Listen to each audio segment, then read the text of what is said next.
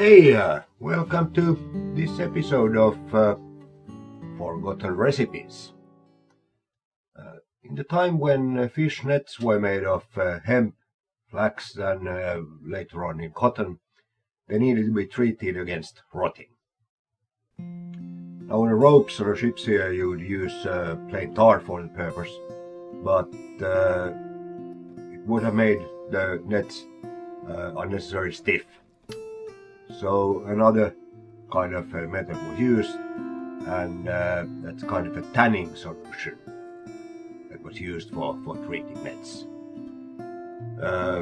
Works also for ropes, cordage, twines, and even a similar method was used to preserve or to protect sail canvas. Now you may have seen ships with red sails, and the red color comes from the tanning solution. I've known this all my life, but I haven't been able to find a recipe how the tanning solution was made until very recently. So I found a booklet from 1944, and there was a quite in detail explained how the tanning solution is made, what kind of ingredients it has, and how to treat your canvas or your cordage with the solution. So I haven't done this before, so this is my first experiment, but we'll see how it goes. And also the tanning solution, it gives a nice color, so I thought about try tanning some canvas and make for some ditty bags, if we get success. But let's take a look at the ingredients to start with. Now, first of all, we need some material that includes tannins. In this case I'll be using some birch bark, and it's only the inner bark that you need for the solution, not the white one, but you don't have to take it away. That includes tannin. You could use any kind of material that for the purpose, oak of course, or willow bark, spruce bark, and they all have different amount of tannins in them, and they give also different colors, so you need to experiment with your different materials. One thing that has very much tannins is spruce cones, and I'll be adding those also to the solution. And you don't need to be afraid that there will be too much tannins. It's not a similar process as tanning leather, so you can add as much as you like. The color gets only deeper and deeper. And in order to loosen the tannins from the material, I'll be adding some lye to the solution also. Now this is drain opener, so this is pure lye, and you could use wood ash, for example, for the same purpose. And these are cooked a couple of hours so that the tannins will dissolve in water, and then you put your canvas or rope or whatever in the solution. And afterwards you need to attach the tannins and the color to the fibers, and for that purpose we use solution with copper sulfate, and also the copper, it protects the fibers against rot. So that's something you wouldn't use in leather, but for fiber you use copper sulfate, and also some ammonia. Now this is nasty stuff. You don't want to inhale that. And also lye is very dangerous. So always use protection, gloves and eye protection when using these kind of chemicals. And in some cases you would add even some tar in the solution. And this is a good kiln distilled pure tar that will be diluted in the water. I'll show you later on how you do it. You don't necessarily need a tar, but if you like, I don't know how much tar one should use. The only thing I saw in the booklet was about 1.5 to 2 kilos of tar to 1 fish net. How much that is, I'll have to experiment with that. And I'll maybe add even some tar in the solution later on. But let's get cooking. Okay, and we have a few liters of water. And we add our bark and cones in there.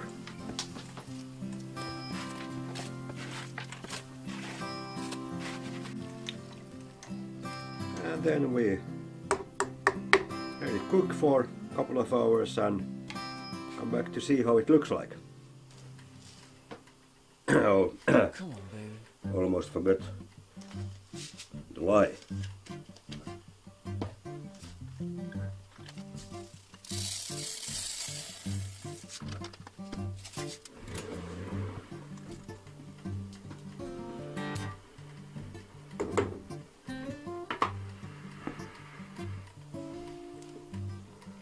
Now we're talking.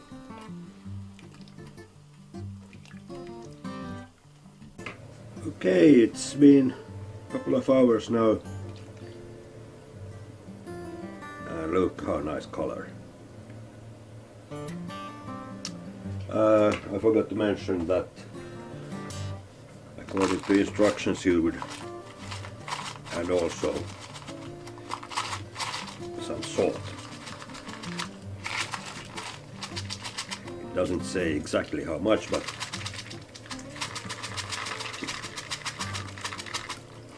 it should help to keep the color in yarns or in fibers.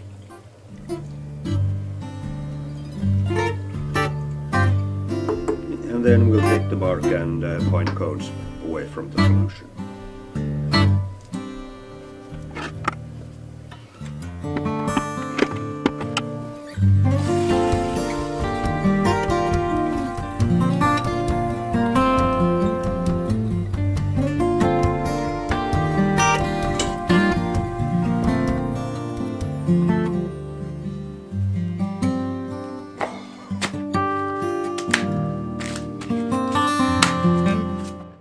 So, this is wet linen, and I just put it in there. It could have been more, I guess, but that will have to do. Next time I'll be cooking 3 times more.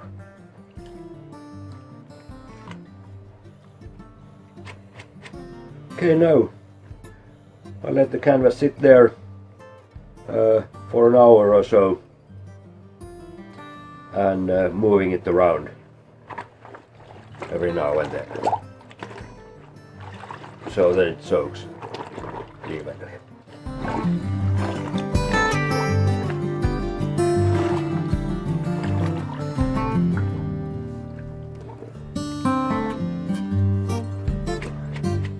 Ah, it's still hot, as it should be.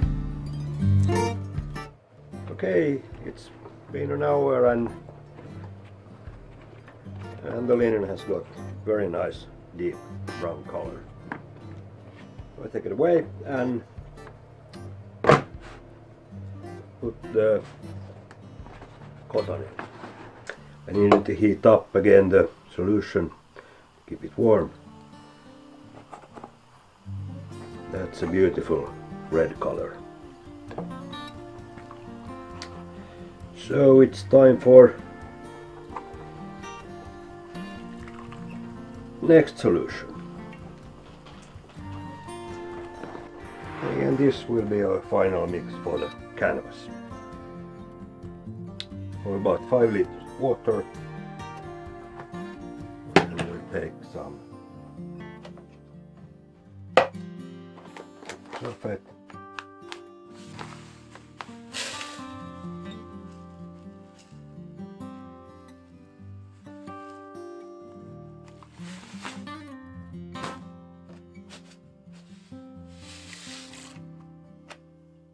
Mix that in hot water and some oil.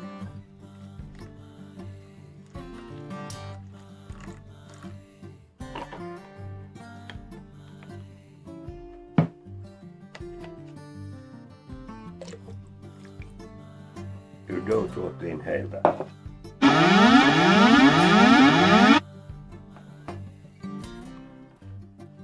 As you see, the solution becomes blue. And then we take our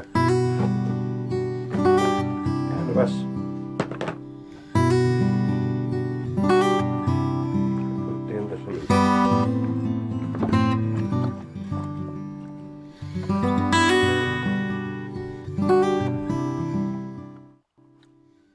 And let it sit there for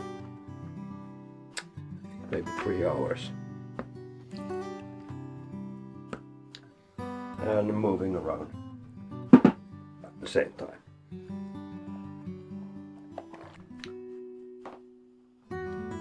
So we'll see how it goes. Okay, then we'll do a tar mix.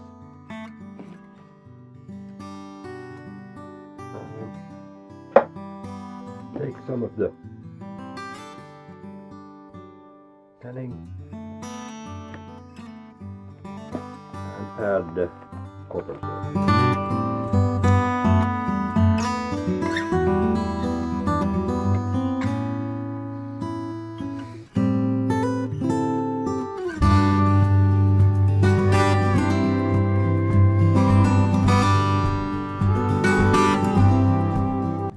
And then we'll add our tar.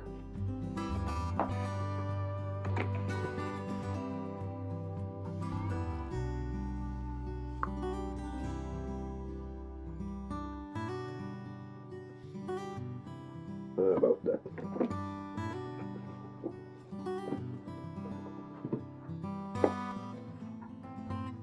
And mix.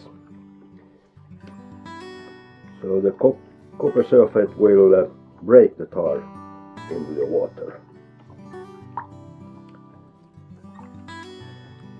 And if it doesn't break, you add more of the copper sulfate into the solution.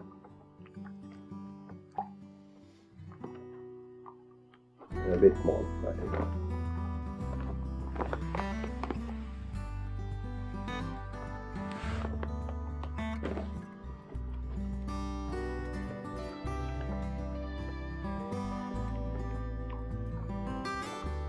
Okay, then we take our ropes, and now this should be wet, but I'll make an effort. Just like this.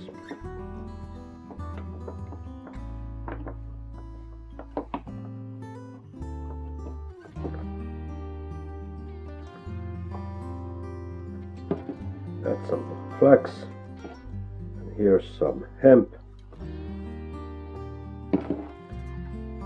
and some flax, small stuff. Okay, and after soaking in the mix for an hour or so, just take the cordage out and we'll see what happens.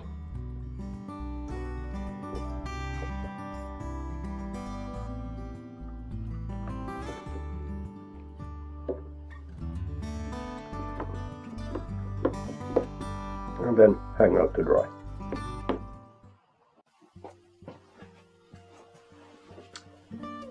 Okay, here are the results of my little experiment.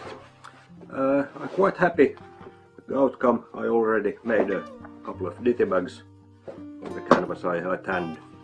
A few mistakes that I made, or I should have been more careful, was to first wash the canvas.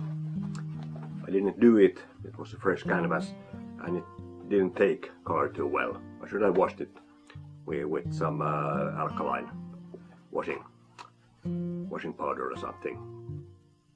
So I ended up making the tanning process twice to get the deeper color. And I noted that the linen is even harder to get the red color in it. So it became a quite of brownish, though beautiful color. And a more red color in the cotton. So that I'm quite happy with. Made it a little ditty bag that I already sold it. Also the cordage that I tanned with tar became very beautiful. It didn't become at all hard. It's quite soft and has a little bit of tar smell and also kind of woody smell from the tanning solution. And also I noted that I should have had a larger vessel in for the process, since the coloring becomes quite not even when I had to pack it in the bucket. Or otherwise I think I'll continue with this beautiful thing. So that's it. Thank you.